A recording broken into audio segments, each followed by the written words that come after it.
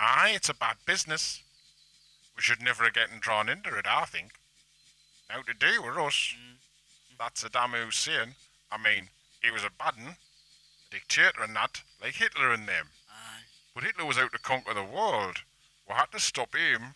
That's right. Saddam Hussein was no danger to us as far as I know.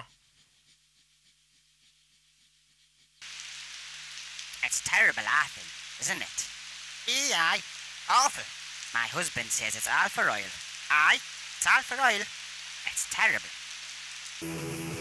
Always us telling every fucker else what to do. Now remain like Iraq, Iran, Korea, wherever.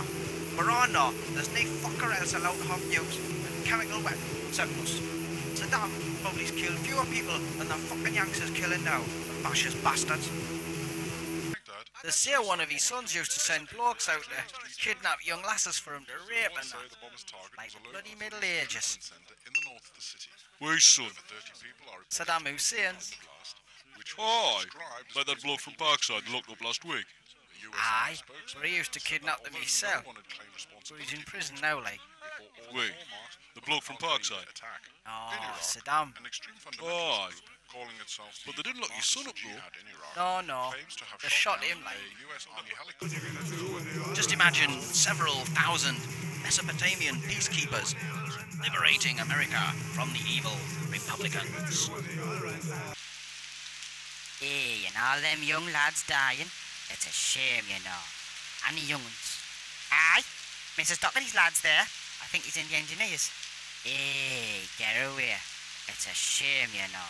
He's only out Derek's age. Hey, it's all. America's big enough to fight its own wars, I think.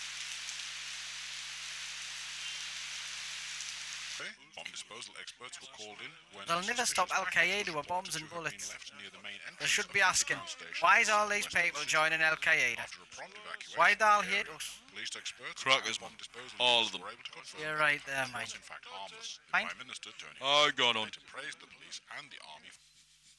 It's a bad business. A bad business. It'll not end here either, you know.